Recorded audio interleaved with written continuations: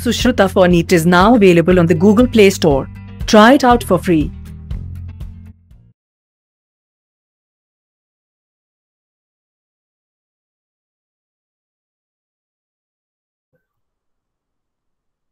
You are aware, humans are sexually reproducing and viviparous.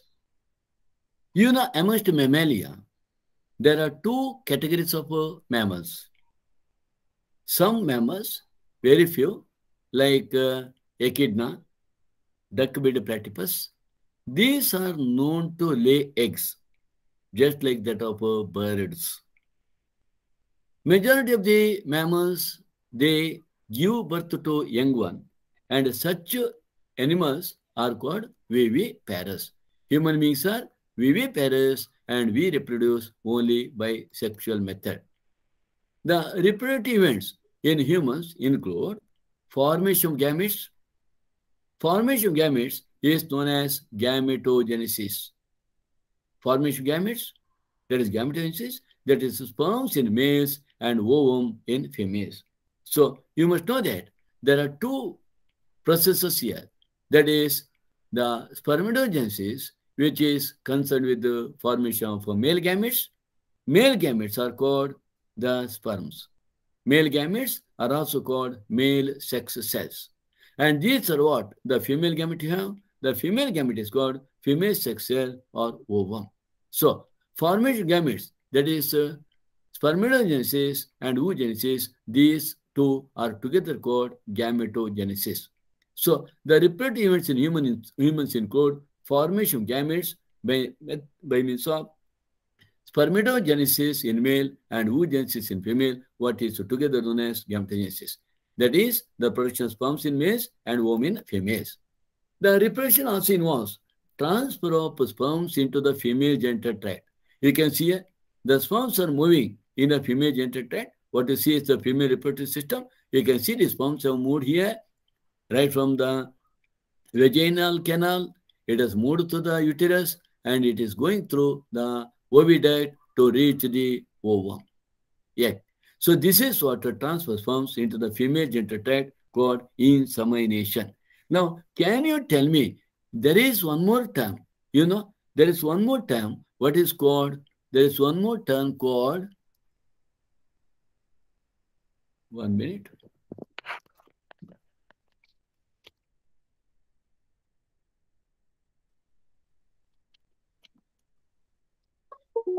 There is one more term called ejaculation. Can anyone tell me what is this word means? Ejaculation, and in what way this term is different from insemination? Diti Gautama, what is the difference between the two? Ejaculation and insemination? Sir, I don't know if it's correct. Ejaculation is like ejecting the sperm. Yeah. Okay. Rakesh, yeah, you are right. Insemination is getting the sperms into the transfer of sperms. Transfer the sperms into the female reproductive tract. So, if you look into this point, now, I hope you know very much. What is the first cycle in female called? First cycle, menstrual cycle in female called? What is the term, Diti? Sir, like when it starts, it's called menarche. Menarche, and is called? Menopause. Menopause. Menopause is the last one. Now, you may wonder whether such, Diti, menarche is the first time the flow of blood along with unfertilized egg in the female. Am I right? Now, yes, if at all you just think in that way, is there any such incident in a male to take place where the first time the sperm gets ejaculated through the what you want? Is there any such a thing in case of male?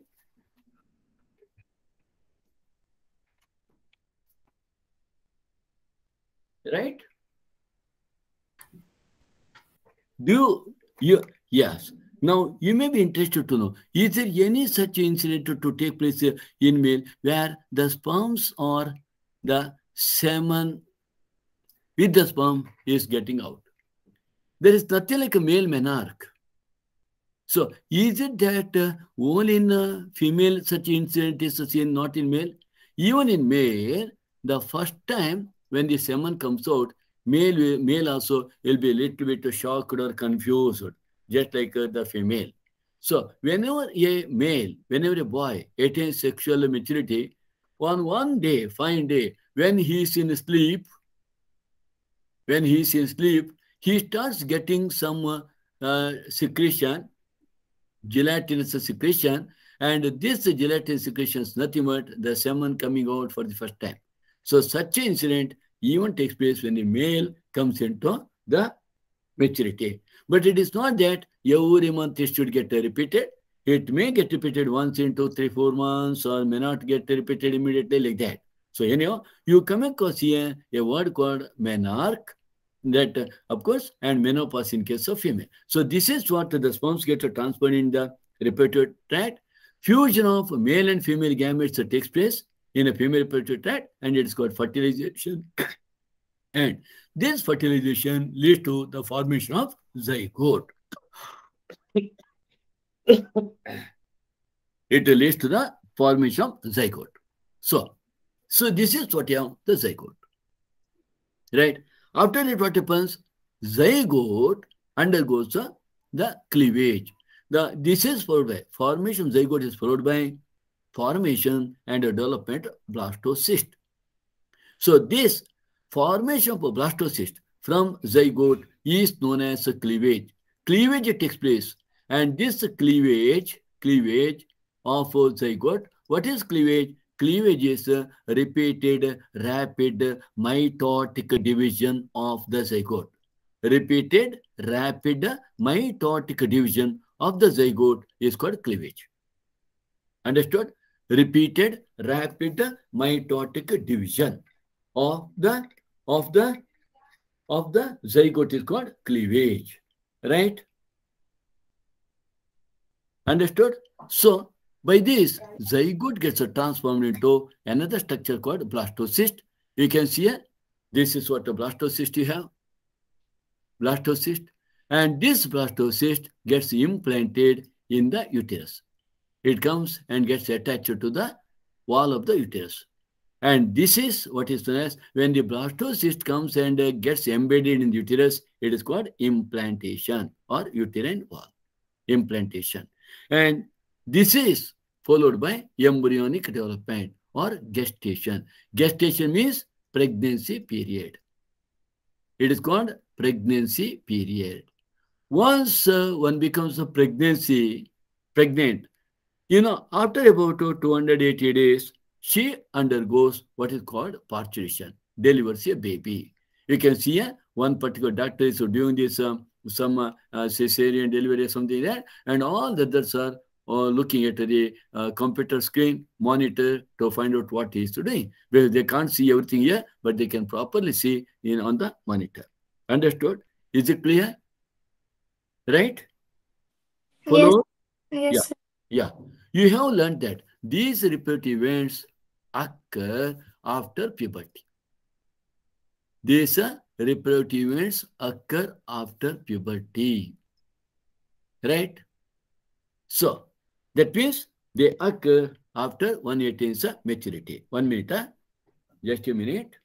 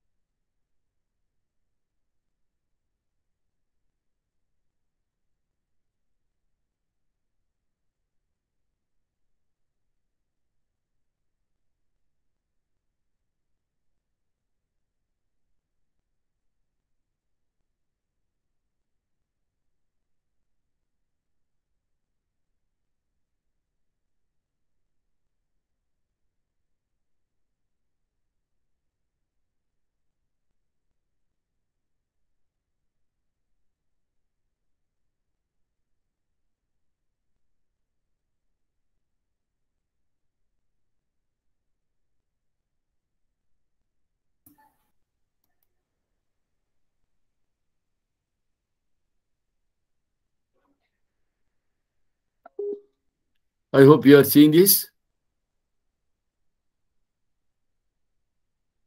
Yes, Hello? sir. Yeah, you are hearing me properly. So, you know, at what age a girl attains puberty? Approximately. Diti, can you answer me? So 13 to 14. 13 to 14, of course, that is possible. And even a girl may attain puberty at the age of 10 also. If at all one attains puberty at the 10 years, in case of a female, a male attains puberty at the age of 11. This is as early as. And later, it depends. Now, let us look into further information. There are remarkable differences between repeat events in the male and in the female. For example, sperm formation continues even in old men, but the formation of ovum ceases in women around the age of 50 years. What does it mean? Even a man, till he goes to deathbed or till the last minute of his life, sperm formation continues. But in case of the formation of ovum gets ended by the age of 50 years. And you know what we say? She has reached, Jyoti, what we say? She has reached Menopause. menopause. Okay. Now, you see here, what you see, a grandpa and a grandchild. Am I right, Jyoti? Grandpa with a grandchild. Am I right? Yes, sir. But it is not true. This man is telling that it is his baby. Proud dad, Ramajit, he is telling, 94-year-old man, he is telling that the baby, he says, his son, not a grandson. So that is the ability of men to produce even sperms or even to father at the age of 94. You may be knowing this person, who is Rakesh Charlie Chaplin. You know, Charlie Chaplin used to make us to get into laughter by all his comedian act, but at the same time, you know, he at the age of 73, when he was at the age of 73, when his youngest son Christopher was born, and he had 11 children, of course, with the 4 wives. Okay, Charlie Chaplin. Leave it. This is just for your information. Let us examine male and female reproductive system in humans now. The male reproductive system. The male reproductive system is located in the pelvis region. It is located in the pelvis region. Which is the pelvis region? Lower abdomen region is called pelvis region. Please remember, pelvis region is lower abdomen region. Lower abdomen region means the area which you have below your navel. Umbilicus, below that, what is it? Kalahote region. It includes a pair of testes along with the accessory ducts, glands, and external genitalia. So, male reproductive system includes a pair of testes, accessory ducts, additional ducts, glands, and external genitalia. External genitalia is nothing but the penis with the scrotum. Now let us see. This is what the diagram sketch of the male pelvis showing reproductive system. You must be in a position to rest, just draw this if at all it is asked in the examination. Sometimes you'll be asked for 4 marks question, 5 marks question, write a beautiful labeled diagram of the male reproductive system. So you can just have this diagram like that. First, you write that there is urinary bladder, and that from that arises a duct. You can show this duct, and you can write just below that. You can write another one. There's a prostate gland. Okay, so you get the duct here, and this duct comes down, and this duct continues as the urethra inside the penis. Okay, but prior to that, it gets joined joined by another duct coming here, another duct comes here, and this duct joins here, this one, the urethral joins. But prior to that joining, of course, this sorted joins, is that another duct comes, and this duct actually joins this.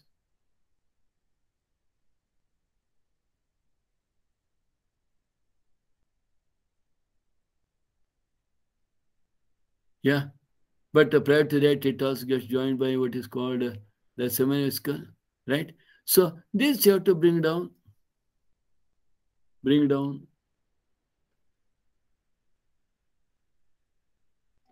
And here you have to show the testis. And this duct,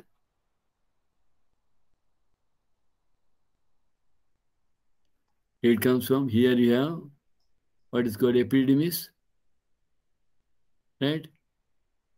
Like this. And this is what you have, the penis. You can show glans penis, duct coming down, open here. Right? Then you can write the abdomen. Like that, simple it is. Not that you have to worry much. And what we want is that urethra, we want this vast difference. Okay. Semivesical. Like it. So in this way, simply you write the diagram. That's all. And here you have to show. Yes, okay. Right. Understood? Okay. Is it followed? Hello? Yes, sir. Are you there? Yeah. So you just learn to write this diagram. Okay. Now, the testes are situated outside the abdominal cavity within a pouch called scrotum. Right? There is a scrotum is a single pouch. Scrotum. The scrotum helps in maintaining low temperature. You know, always the temperature is around 2 to 2.5 degrees centigrade, lesser than normal internal temperature necessary for spermatogenesis. That is a 2 to 2.5 degrees centigrade low than the normal body temperature. Understood? Clear? Always ask a question. Why it is less? For spermatogenesis, the temperature should be less.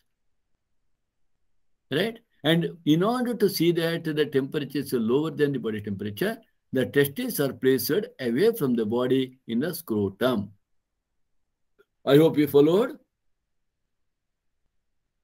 Right? In some animals, if you see, is there anyone has come waiting? Can you make it out? Whether you see that there is anyone waiting? Sir, someone has entered the meeting. Okay.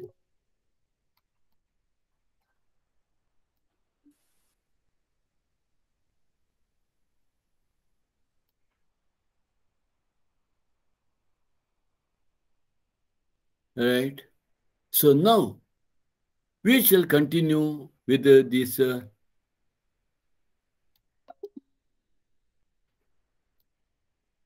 I hope you are seeing. Yes, yes, sir. Yeah. So, you know, in some animals, the testis is inside the body. In case of human beings, the testis is outside. There are some animals where the testis is inside the body. Do you know which animal? This animal you have seen in your day-to-day life? Can you give me an example? Where the testis is inside the body. Inside. Right? No. You make it a point. You just see whenever it is possible, whenever you come across the male elephant. Male elephant. In elephants, testis is said to be intra-abdominal. Intra-abdominal means inside the abdomen. intra-abdominal, inside the abdomen, right? In a bat also it is intra-abdominal.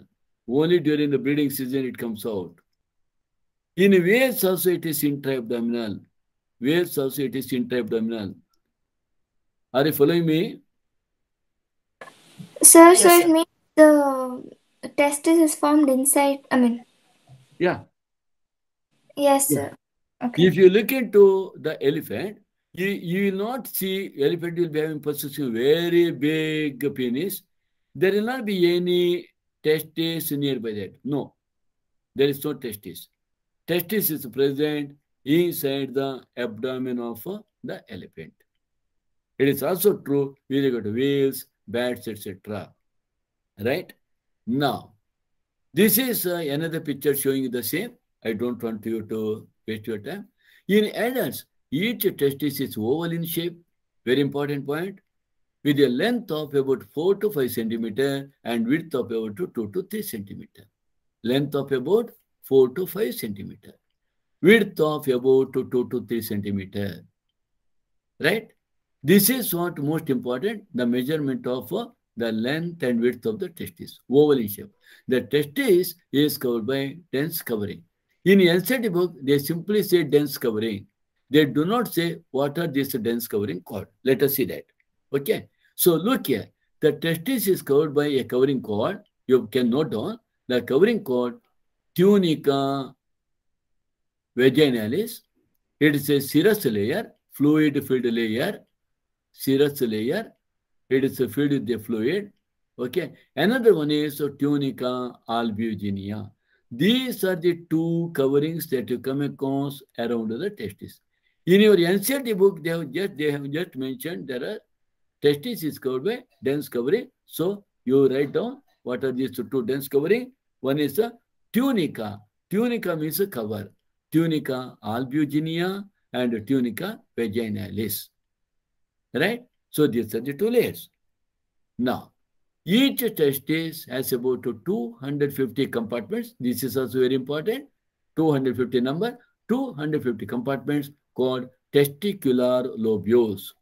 Testicular lobules. So, Sir, can you show the previous one, sir? I want to write. tunica albuginea, tunica Yes. vaginalis. Okay? Is it over?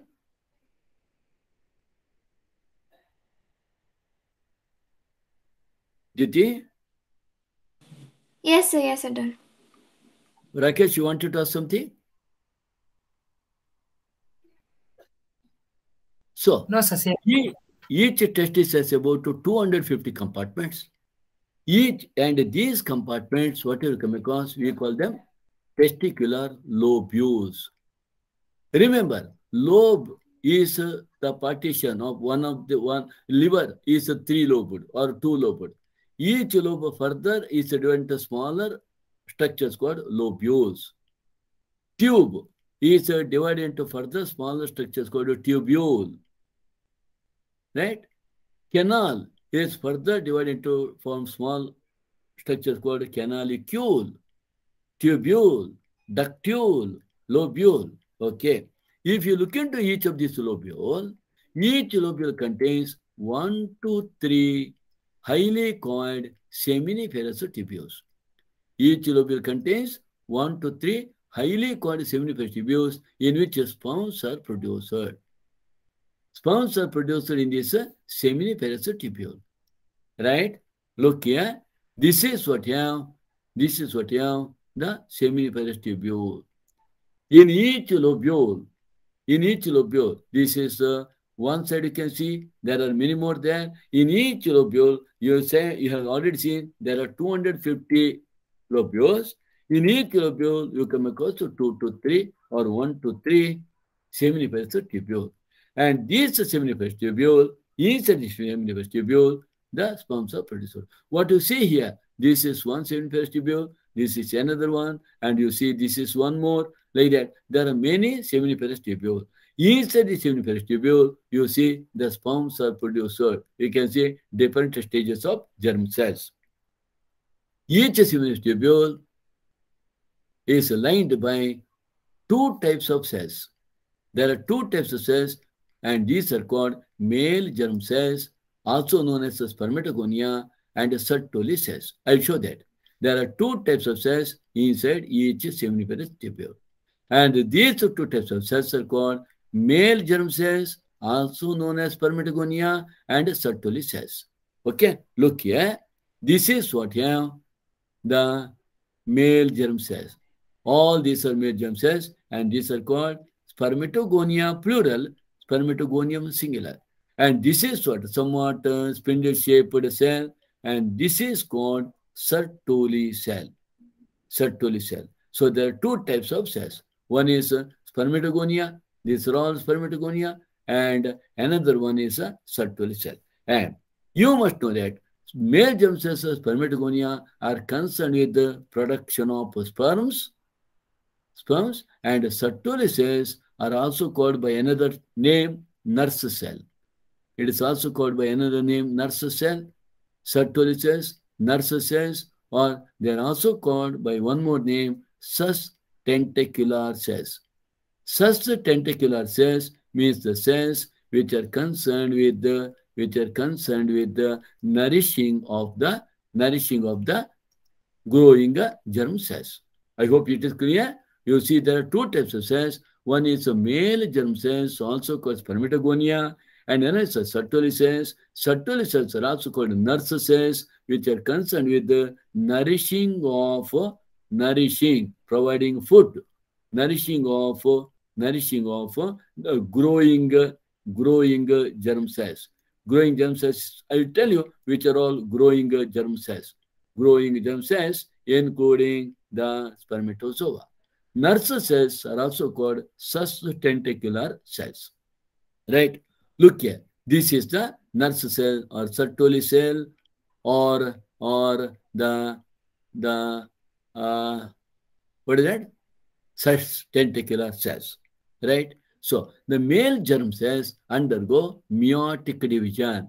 Of course, the male germ cells at first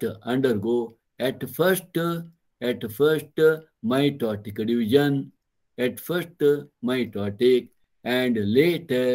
and later meiotic division.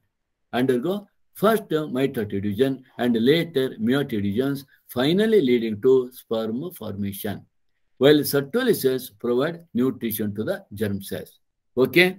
Now, the regions outside the seminiferous tubule called interstitial spaces contain small blood vessels and interstitial or Leydig cells. The regions outside the seminiferous tubule is called, the region outside the seminiferous tubules are called interstitial spaces. And in these interstitial spaces, you come across the small blood vessels and also interstitial cell space with the cell, interstitial cell or Leydig cells. Now let us see them. Look here. This is what? One seminiferous tubule. This is another seminiferous tubule, one more seminiferous tubule, and the space you come across, this space is called interstitium. Cells that are present here, they are called interstitial cells. Interstitial cells are also called Leydig cells. Okay, look here. This is one of the seminiferous tubules with all spermatogonia, this was spermatogonia, with the middle somewhat Sertoli cell, and this is another seminiferous, and this space is called interstitium. And this interstitium, you come across interstitial cells, or others called Leydig cells. And these Leydig cells you will study later. They produce male hormone testosterone. Right? Leydig cells synthesize and secrete testicular hormones called androgens in general. Specifically, you come across what is called testosterone. So, apart from this, the interstitium also contains immunologically competent cells. Immunologically competent cells are the cells which play an important role in immune system. Apart from this, the male, not whatever you have studied about the primary sex organ. If at all you are asked, what is the primary sex organ in case of a male, Answer is male gonad, primary sex organ in male is male gonad. Male gonad is otherwise called testis. Male gonad is otherwise called testis. Is otherwise called testis. Okay, so the male sex organ. Now we have completed the study of male primary sex organ or male gonad or testis. Now associated with the testis, we have male sex accessory ducts. Additional ducts in association with testis, and these include rete testis, vas efferentia, epididymis, and vas deferens. All these are present. These are all part and parcel of the male sex accessory ducts. Male sex accessory ducts. Right? Now let us see them. This is what? You have the testis, and along with the testis, you come across associated testis, secondary male accessory ducts, male sex accessory ducts, and these include rete testis, what you have here, and you do come across vas efferentia, and this vas efferentia lead to that of the vas deferens, epididymis, and this epididymis lead to that of the vas deferens. This is epididymis. Entire part is epididymis. Epididymis continues as the vas deferens or ductus deferens. Let me show that. Here, the seminiferous tubule, all these are seminiferous tubule, whatever you come across inside. The seminiferous tubules of the testis open into vasa efferentia to rete testis. So these seminiferous tubules first open into rete testis. This what you come across here, these are all rete testis. Seminiferous tubules open into rete testis. Rete testis. These rete testis, they open into vasa efferentia. Vasa efferentia. Rete testis open into vasa efferentia. Vasa efferentia lead to the epididymis. Epididymis. So seminiferous tubules of the testis open into the vasa efferentia through rete testis. Right? The vasa efferentia leave the testis. Vas efferentia leave the testis, they come out, they leave the testis and open into epididymis. Epididymis, open into epididymis. This is the epididymis. Open into epididymis, located along the posterior surface of each testis. If at all a man is standing, this is the anterior surface. A standing facing you, this is the anterior surface of the testis and the posterior surface of the testis. On the posterior surface of the testis, we come across epididymis. We come across epididymis. Right? Epididymis. This is epididymis. So if you look at epididymis also, you see that in epididymis, we come across three parts.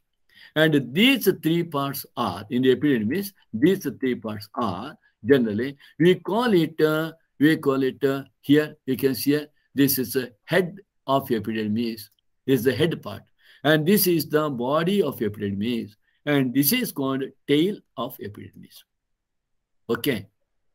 So this is called cauda epididymis. That is caudal part. Cauda. Okay. So we have caudal epididymis and body epididymis and caput epididymis. Caput epididymis is the tail, is the head part. Is the head part of the epididymis. Caput epididymis. C-A-P-U-T. Right? So caput epididymis. So you have here the tail epididymis, the body of epididymis. This is the body of epididymis. This is the caudal part of the epididymis, and this is the head part of the epididymis, and it's called caput epididymis. Caput, C-A-P-U-T. Caput means head of the epididymis. Cauda means tail of the epididymis. Cauda epididymis. Right? Okay. Now, yeah, the epididymis leads to, see, the epididymis leads to a duct, and this duct is called vas deferens. Vas deferens. Vas deferens is also called ductus deferens. D-U-C-T-U-S. Ductus deferens. Vas deferens. So epididymis leads to vas deferens. That ascends, it comes up. That ascends to the abdomen and loops over the urinary bladder. This is the urinary bladder. Urinary bladder. This structure is urinary bladder. What you see is urinary bladder. it loops over the urinary bladder. So what is this? The wash difference comes up, loops over the urinary bladder. Then, after looping over the urinary bladder, it receives a duct from seminal vesicle. It receives a duct from seminal vesicle. So, it receives a duct from seminal vesicle and opens into urethra, opens in this urethra, coming out from the urinary bladder. It opens into urethra as the ejaculatory duct. You can see whenever wash difference, there is a wash difference, joins in the duct from the semivesicle, it forms a common duct. This duct is called ejaculatory duct. Ejaculatory duct later joins with the urethra coming from the urinary bladder. It receives a duct from semivesicle and opens into urethra as the ejaculatory duct.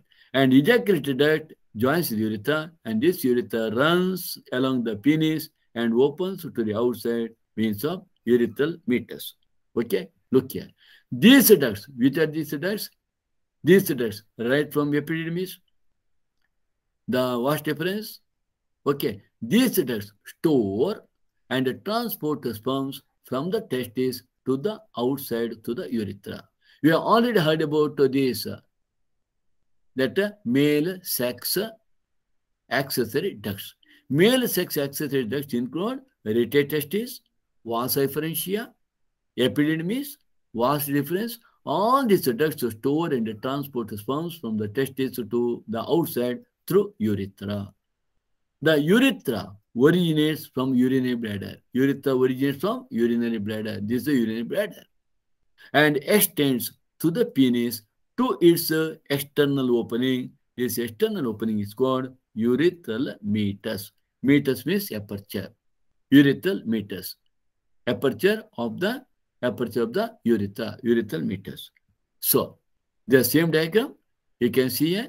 This is what the epididymis runs as wash difference, loops over the urinary bladder, receives a duct from the seminal forms what is called ejaculatory duct. Ejaculatory duct joins the duct coming from the urinary bladder urethra, and this urethra runs to the penis, opens the outside by means of the urethral meatus.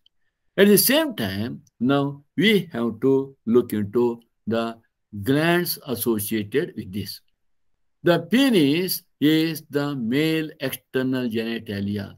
If it only asked, what is the external genitalia? Male external genitalia is called penis. It is not that male primary sex organ is a penis.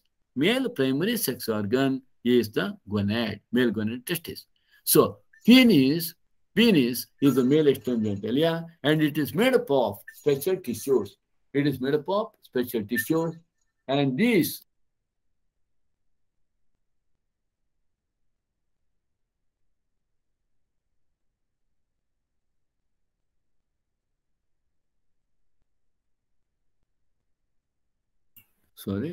it is made up of, are you seeing this?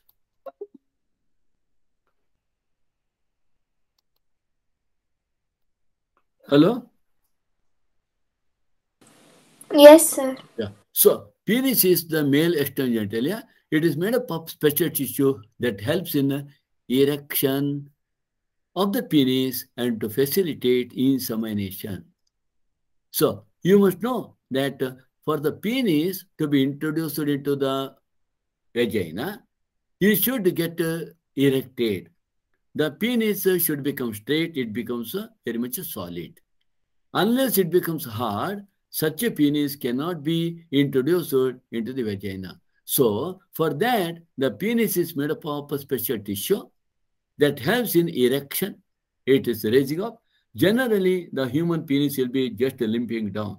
Whenever a male gets sexually excited, his penis becomes straight, it becomes solid enough, and so as to be introduced into the vagina. So erection is required, and after that erection, after it is introduced into vagina, the insemination has to take place. For that, contraction of the muscles of the penis should take place, and that facilitate insemination. So what are these special tissues? You must know that there are two types of special tissue. You can note down here. The erection is brought in with the help of corpora cavernosa, erection.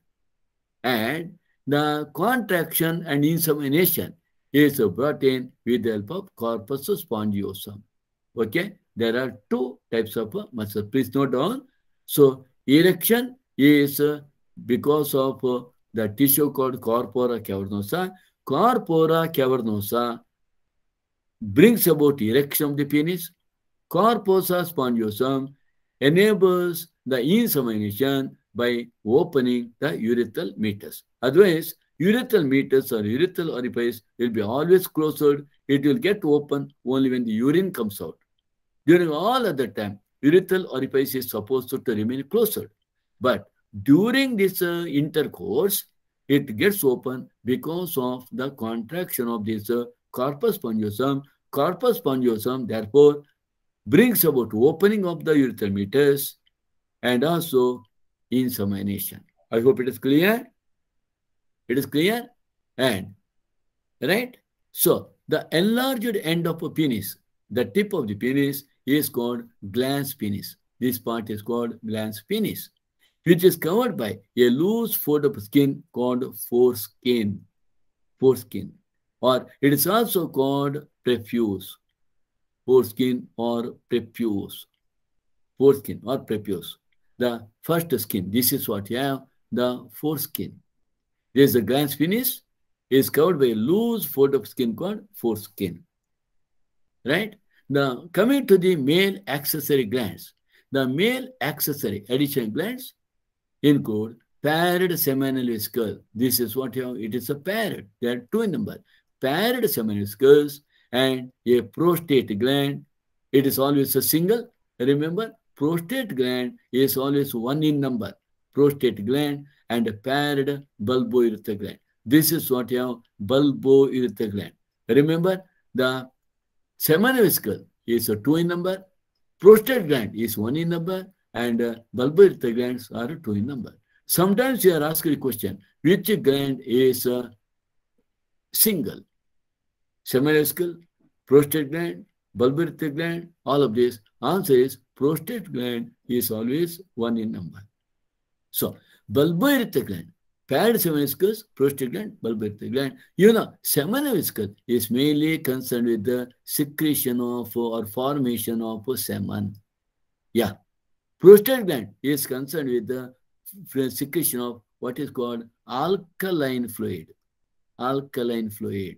And this alkaline fluid, it nullifies the acidic fluid of the vagina.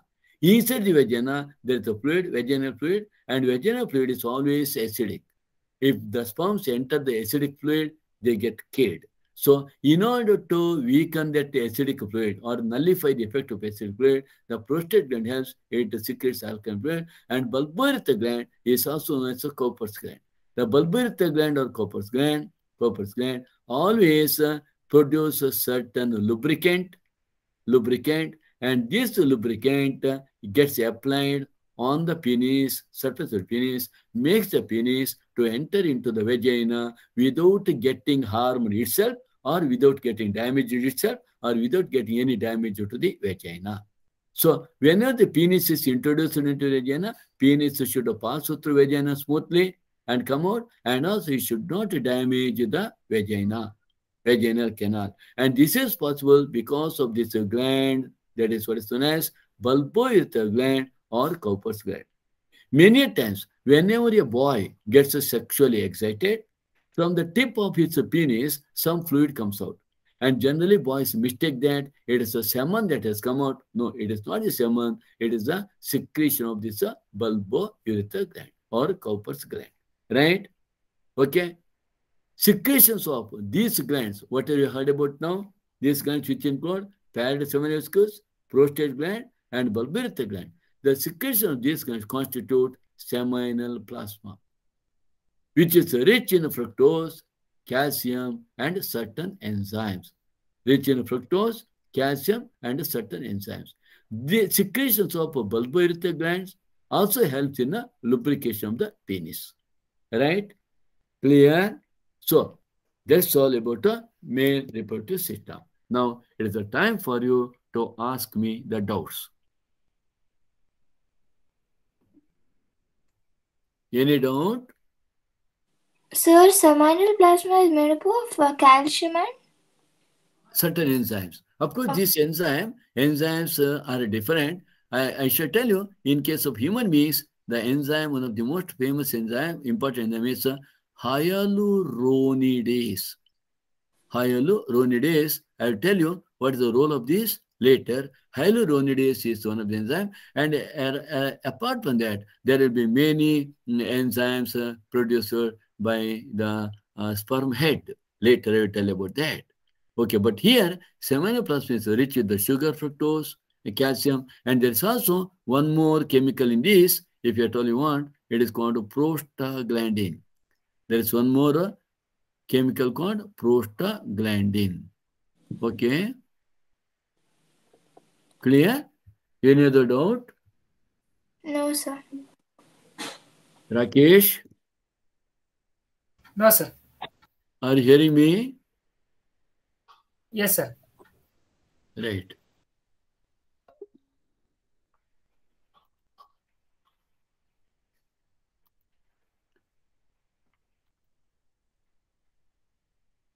Now let us look into.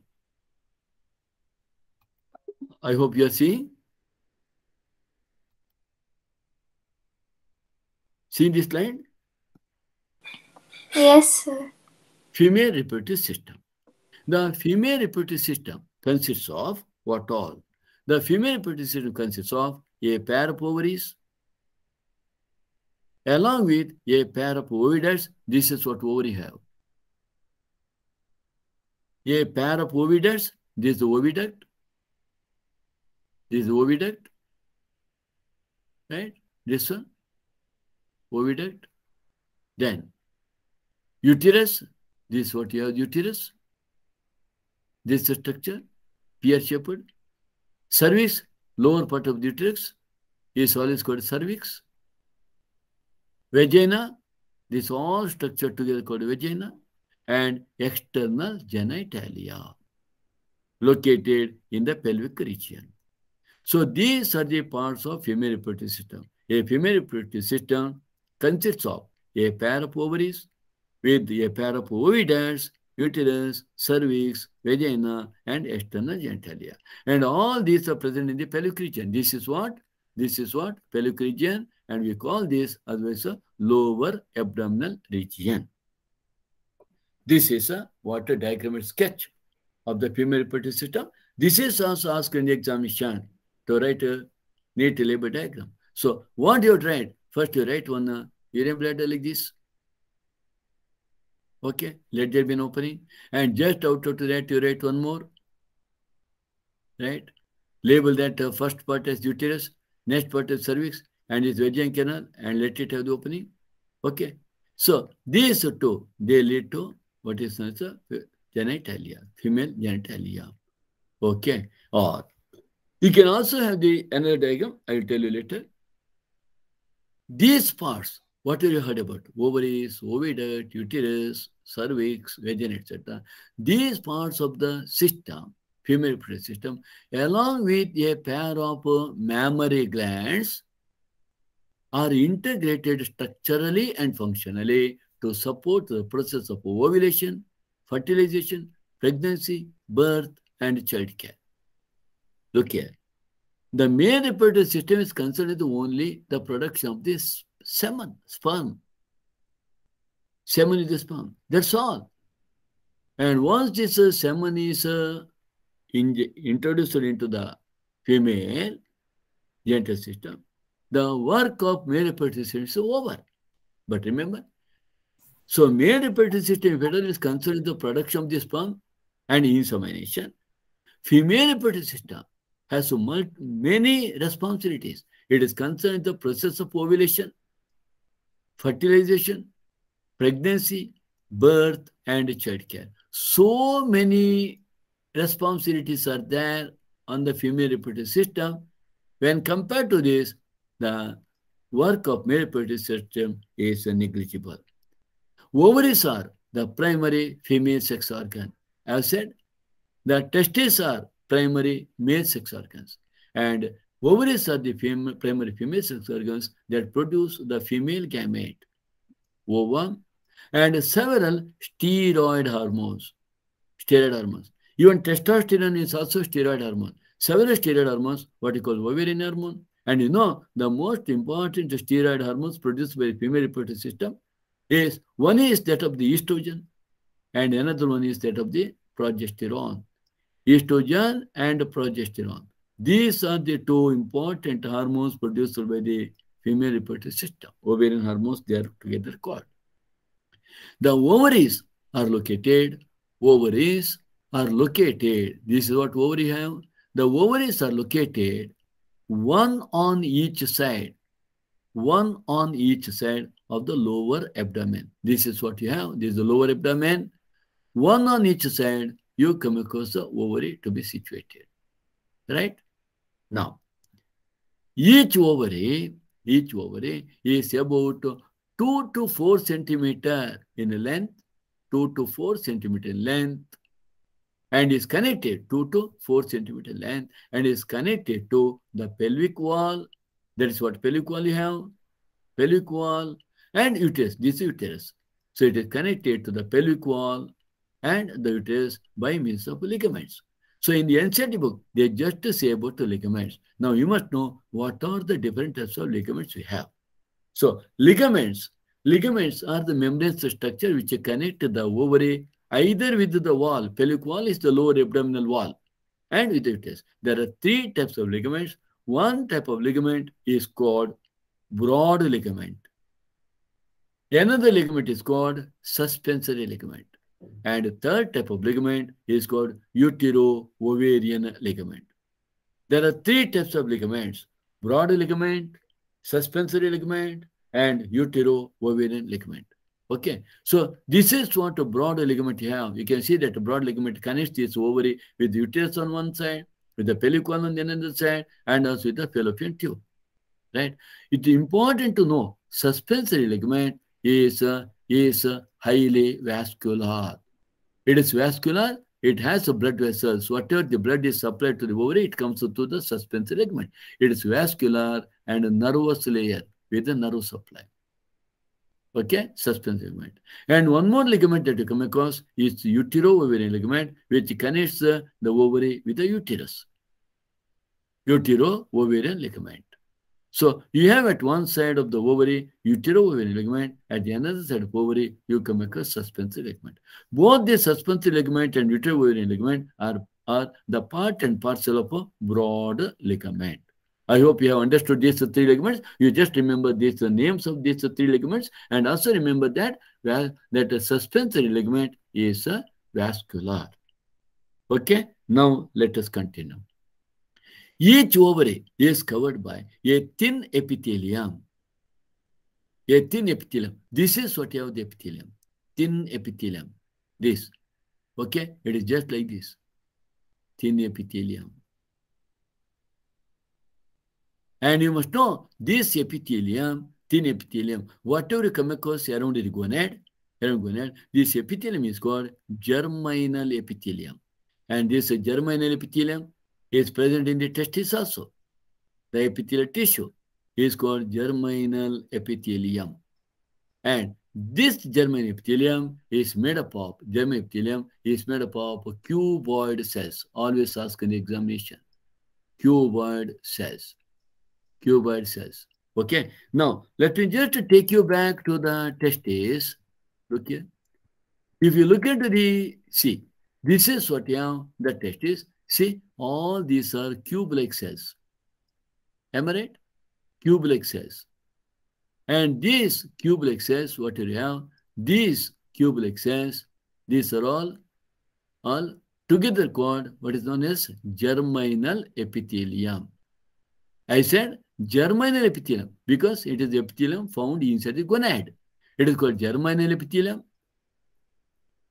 And these cells form germ cells later, germinal epithelium. And I said it is nothing but modified. It is nothing but modified cuboidal epithelium. Modified cuboidal epithelium. Like this, even inside the ovary also, you have germinal epithelium with the modified cuboidal cells. I hope you understand my point. Right? Right? Hello? Yes, sir. Yes, sir. Yeah. So we have here. Yeah. This is what I've said. The epithelium is here. Epithelium see these all cuboidal epithelial cells forming the germinal epithelium. Each ovary is covered by a thin epithelium which encloses ovarian stroma. This, whatever structure you have inside the ovary is known as ovarian stroma. And this ovarian stroma is divided into two zones. A peripheral one, this is what peripheral you have. Peripheral one is always referred as cortex. And the middle one, central one, this is always referred as medulla, inner one, medulla. Outer one is the peripheral one, is called cortex. Coming to the oviducts, coming to the other, that is what is known as a female accessory duct or female sex accessory duct. The oviducts, also known as a fallopian tube, also known as uterine ducts. Uterine ducts. Uterine ducts. So the oviducts, fallopian tubes, uterus, and vagina constitute the female accessory ducts. All these together constitute female accessory ducts. Female accessory ducts, which are all oviducts, uterus, and vagina. Let us see that. See here. Each fallopian tube, what is the other name? Oviduct or uterine duct. Each fallopian tube, this is the fallopian tube. This is the fallopian tube.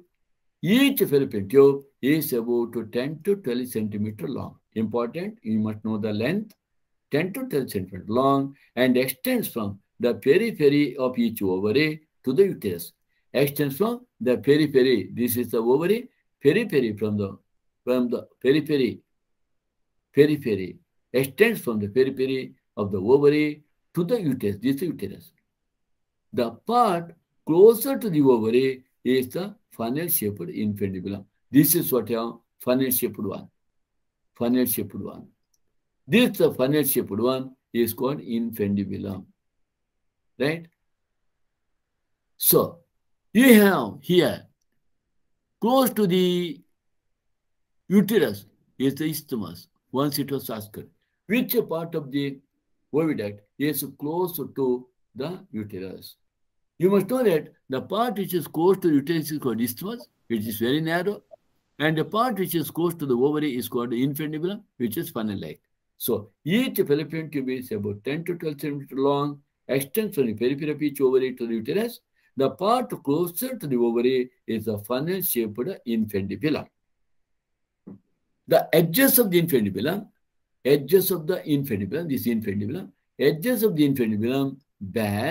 possesses finger-like projections called fimbriae. Finger-like projections called fimbriae, which help in collection of the ovum after ovulation. So these finger-like structures, what you will see, the finger-like structures, they form part of the infundibulum, and these collect the ovum after ovulation. So edges of the infundibulum possess finger-like projections called fimbriae, which help in collection of the ovum after ovulation. The infundibulum leads to a wider part of the oviduct called ampulla. So this is the wider part.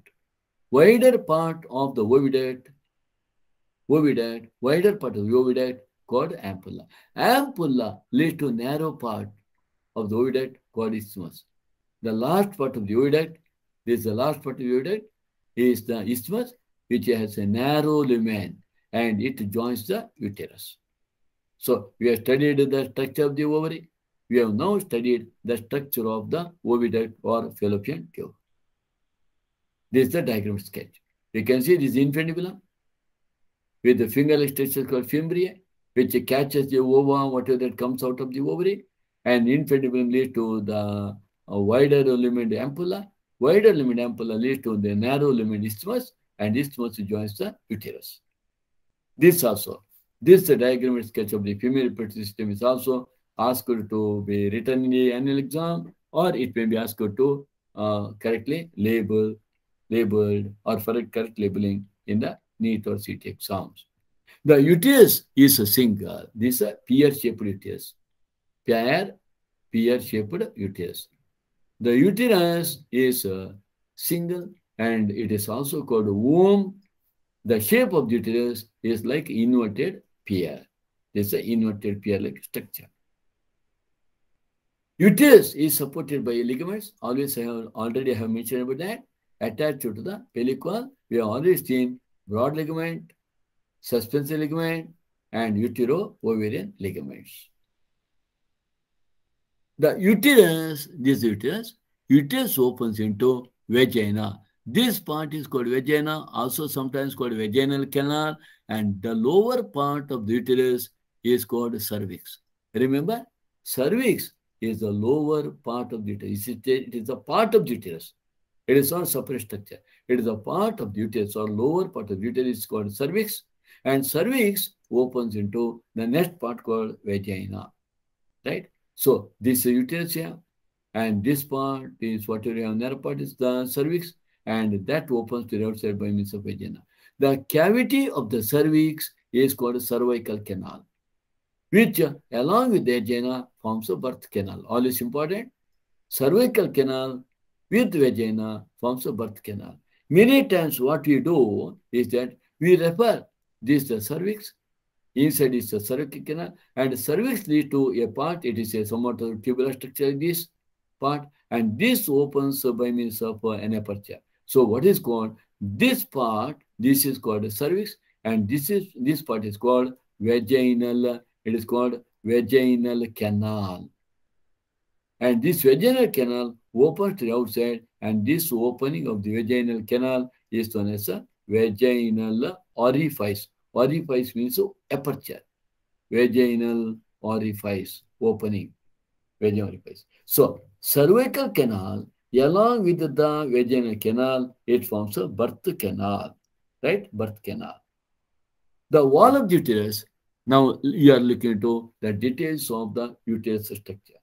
The very important again, separately for 3 to 4 months question. The wall of the uterus has 3 layers of tissues. The external thin membranous perimetrium, external thin membranous layer called perimetrium, which is a protective layer. Middle thick layer of a smooth muscle, always called myometrium. Myo refers to muscle, myometrium, and inner glandular layer. Inner glandular layer, and this inner glandular layer is called endometrium. Endometrium. So you must know that the uterus is made up of 3 layers. Outermost is the perimetrium. It is a membranous and it is protective layer. Middle one is a myometrium. It is formed of a smooth muscle. It is a thick layer.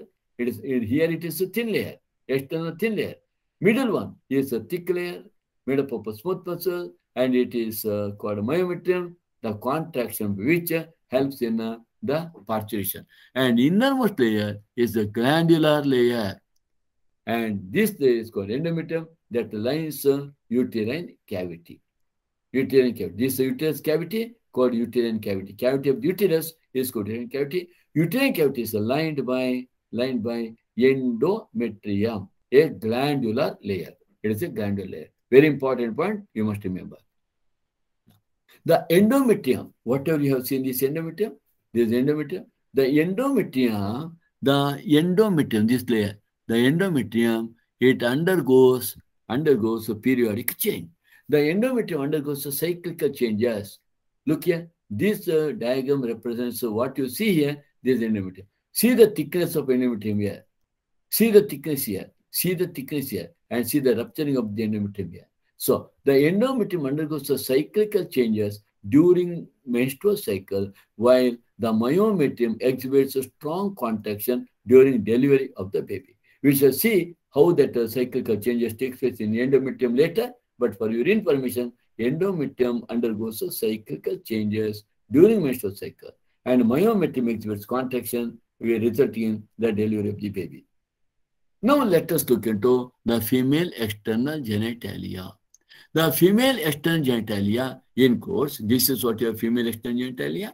The female external genitalia includes mons pubis, this part,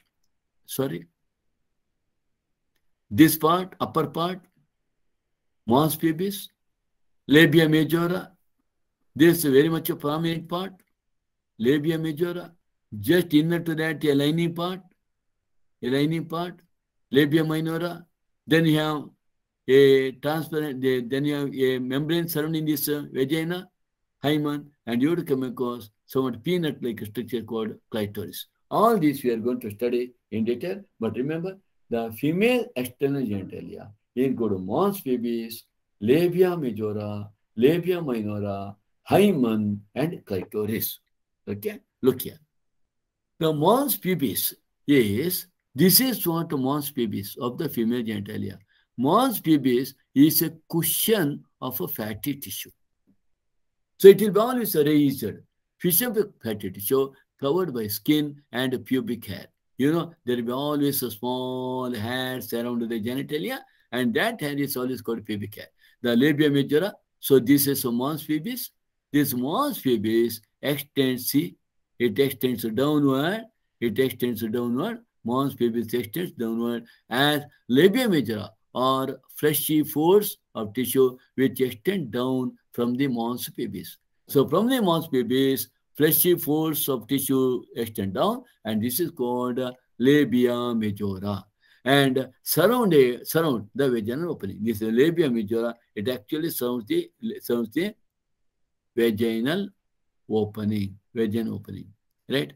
The labia minora are paired folds of tissue under labia majora. So if you see that this is labia majora, just inner to that a lining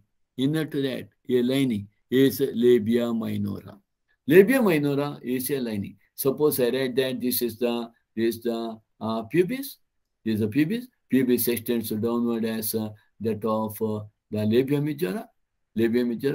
If this is the labia majora, whatever I have written here, now you just imagine inside this labia majora a lining.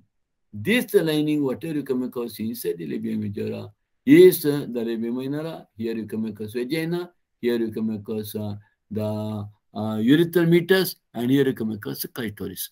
So this is what you have, the clitoris, and this is the opening of the urethral orifice, and this is the vagina, right? So mons pubis is a cushion of fatty tissue covered by skin and pubic hair. The labia majora are the fleshy folds of tissue which extend down from the mons pubis and surround the vaginal opening. The labia minora, this is what I said, are paired folds of tissue under labia majora, right? The opening of the vagina, so this is the vagina. Opening of the vagina is often covered partially by membrane called hymen. So suppose there is a vaginal opening like this. So this is partially covered by a membrane. And this partially covered membrane, if I say that with the opening little bit of opening there. So let us consider this is partially coverage with a little bit opening. This particular structure is called hymen. So opening of the vagina is often covered partially by a membrane called hymen. Then you do come across, just above that, you come across a peanut-like structure. Clitoris is a tiny finger-like structure which lies at the upper junction. It is a finger-like structure. Clitoris is a very tiny finger-like structure which lies at the upper junction of the two labia majora. You know, these are the two labia majora. Above the urethral meatus. Urethral meatus is opening of urethra which helps in the passing of only urine. Vagina is helping in the passing of menstrual flow every month after one girl gets menarche. So, clitoris is a very tiny finger-like structure which lies at the upper junction of the two labia majora above the urethral opening. Urethral opening is also called urethral meatus. You can see here, this is what covering here, the vagina here, and a little bit of a small opening is left. And here, above you will come across the urethral opening, and this is a clitoris, right? The same thing is shown in another diagram. You can see here, this is what a mons pubis part, and is the labia majora, and you do have labia minor here, and here you come across vaginal opening, and is the urethral meatus, and here is the clitoris, right? The hymen is often torn, that is the cover, what you come across surrounding vagina, is often torn during the first coitus. First coitus is intercourse. So, you know, coitus, intercourse, mating, copulation, all these 4 words mean same. 4 words meaning same. It is coming sexually in contact with each other. So, if the hymen is often torn out during the first coitus, what you say? Intercourse. What you say during the first night after marriage, intercourse. However, it can also be broken by a sudden fall or jolt or insertion of a vaginal tampon, this vaginal tampon, or active participation in some sports like horseback riding, cycling, etc. So nowadays, most of the girls get their hymen torn out because of the different activities that they perform. So, in some women, the hymen persists even after coitus. That much hard it will be. It will persist. In fact, the presence or absence of hymen is not a reliable indicator of virginity or sexual experience. If we come across intact hymen without any rupture, you cannot say that there's a very virgin woman. Or if at all the hymen is already torn out, we cannot say that that woman has already some sexual experience. No. So, hymen has to do nothing with the sexual experience of any particular individual in general. Otherwise, generally, hymen, if it is in contact, if it is intact, during this first night, when the penis is introduced, it gets a starting rupture. Right? Now, another important part with the female reproductive system is the functional mammary gland. Functional mammary gland means working mammary gland. You do come across some sort of a gland in case of male also, but it is not functional in male. In female, it is a functional mammary gland is characteristic of all female mammals. The mammary glands are parallel structure.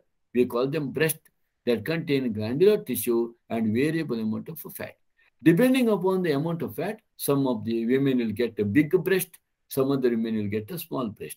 So, this is because of the deposition of the fat around the breast. The glandular tissue of each breast is divided into 15 to 20 mammary lobes. As I told you, the one big gland is divided into small lobe. It is called lobes, mammary lobe, containing cluster of cells called alveoli. Let us see that. So here you see all whatever you see here. These are all sacral structures. These sacral structures are called alveoli. And these alveoli are filled with the milk, not with air, as you see in case of lungs. Alveoli. Now, the cells of alveoli, whatever this alveoli are there, it is somewhat like this, some alveoli. The cells of the alveoli, whatever the cells you come across in the alveoli, they secrete the milk. The cells of alveoli secrete milk, which is stored in the cavities. Here, it is stored in cavities.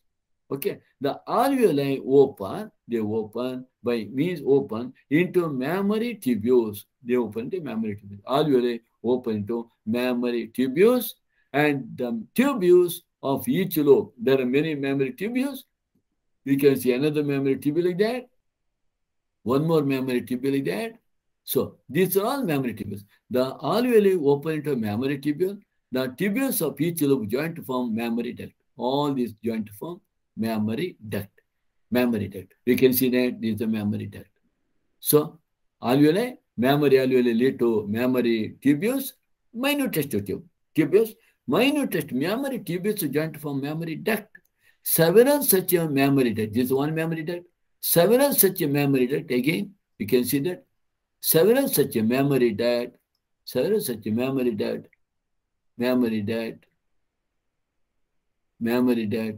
Join mammary duct. Several such mammary ducts join to form wider mammary ampulla. You see here, mammary ampulla, wider mammary ampulla.